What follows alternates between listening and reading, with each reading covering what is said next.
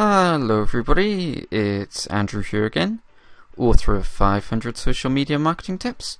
Check out the link in the description to grab your copy today. In this video, I'm going to give you a very brief overview of the newly announced graph search for Facebook, and tell you why this new feature is so important for small businesses and marketing. In Facebook's own words, graph search helps you find people, places and things, and allows you to explore Facebook in a whole new way.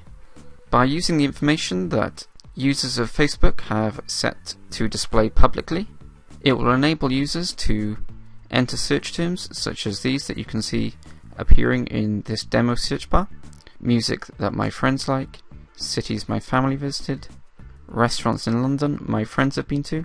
So it uses people, places and things to help you find what your friends and friends of friends like, giving individual search results for every person that uses it.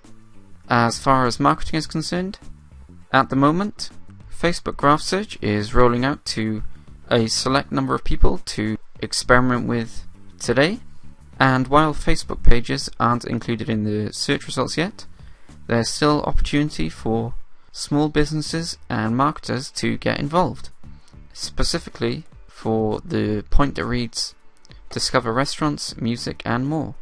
If you've got a real life presence and you appear on Facebook Places, with the introduction of the Nearby tab on mobile just recently, and now the rollout of Graph Search, which will see millions more people searching for restaurants and recommendations of places to go via Facebook on their desktop device, it's more important than ever that your Facebook place and page are there and you're doing all that you can to get people to like, check in and recommend your location.